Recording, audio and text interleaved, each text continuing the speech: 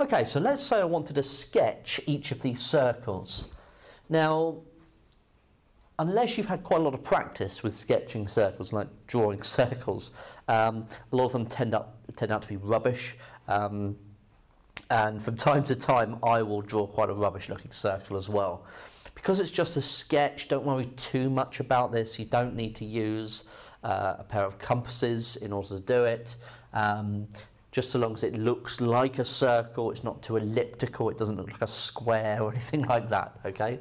So just be careful with it, but don't go overboard. And you kind of want to have, rather than having kind of that thing where we want to go round like that, please don't do that, okay? We don't want any of that. We want to see quite a nice kind of circular shape in one fell swoop, if we can, okay? Right, so that over, let's go straight into this. We've got x squared plus y squared equals 36. So it might make sense to write down the centre, which is going to be 0, 0, and the radius is going to be the square root of 36, so 6. So, what's this going to look like? Well, this is going to be a circle centred at the origin with radius 6. So look, the circle there isn't too bad, but it's not perfect, but that'll do, okay? People would recognise it as a circle. So as it's got radius 6, it must be going through 6 on the x-axis, 6 on the y-axis, minus 6 on the x-axis, and minus 6 on the y-axis, okay? Centred at the origin O, okay? And that's a sketch of number 1.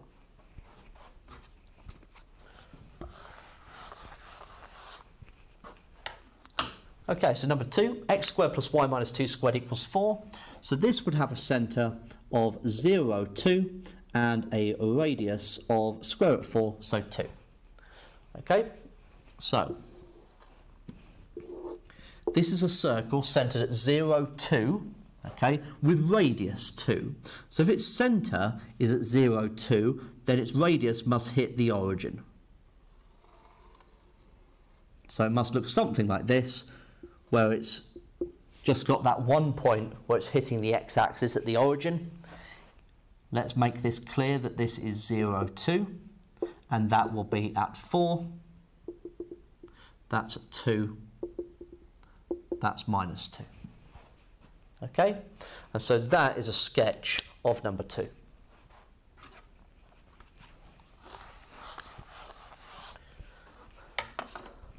Right, number 3, x minus 5 squared plus y minus 5 squared equals 25. So this would have a centre at 5, 5, and a radius equal to 5. So, seeing as it's centred at 5, 5 and radius 5, it must be that it is crossing through and doing something like this, okay? So, because in order to have a radius of 5, so that's 5 distant, that's 5 distant. So it'll look something like this. You know, that's not too bad. There's your centre. Okay, 5, 5. That top point will be 10, and that will be 10. Okay. And so that is a sketch of number 3.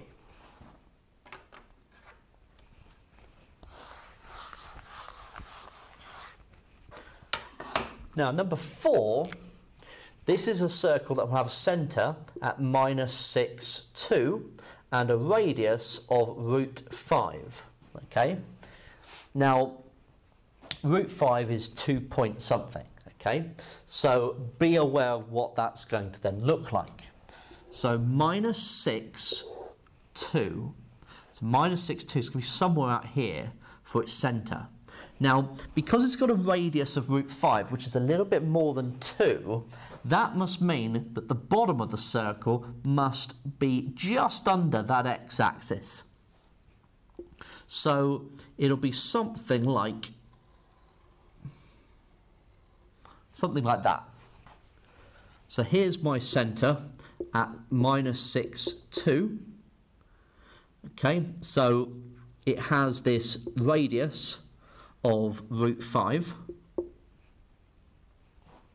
Now, because it's crossing the x-axis, it makes sense that I work out where it is crossing the x-axis, what the coordinates of those points are.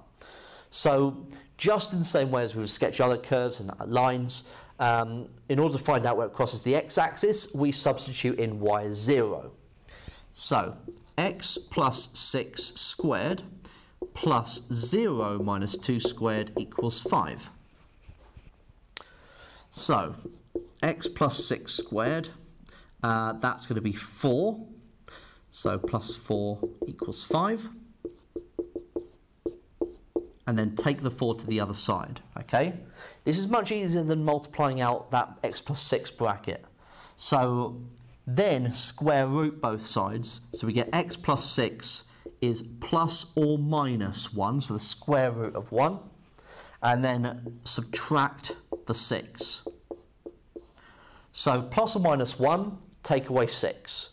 So 1 take away 6 is minus 5. Minus 1 take away 6 is minus 7. So that must be minus 7. That must be minus 5. Okay? And that is what this circle will look like. Right, so finally, we have number 5. So we've got x minus 8 squared plus y plus 2 squared equals 100. So this is a circle centred at 8 minus 2 with a radius of 10. Okay, so 8 minus 2. So 8 minus 2, probably going to be something like down here. Now, because the radius is 10, that must mean that we've got the end point of the circle over here, okay, at minus 2. Now the question is, where does it cross the x and y axis? Okay, and that will give us an idea of kind of where this circle's at. It's a little bit more difficult to sketch it otherwise. Okay, so if I put in when y is 0, that means I can find out where it crosses the x-axis. So x minus 8 squared plus 0 plus 2 squared equals 100. Now 0 plus 2 squared is just 4.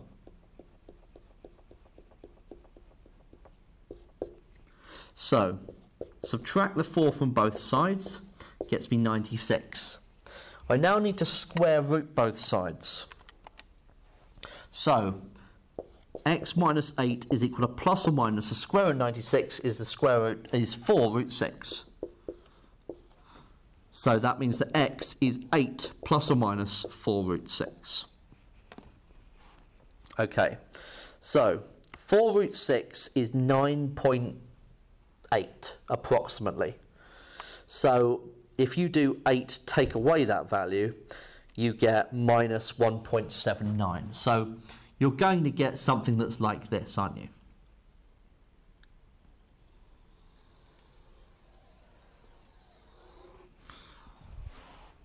I mean, that's pretty bad, okay, but you know, we can fudge that a little bit,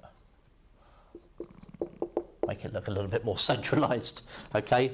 So what we've got is this end point is at minus 2, but that crossing point there is 8 take away 4 root 6. That's the exact point of where it crosses the x-axis there, and we've got 8 plus 4 root 6 over here.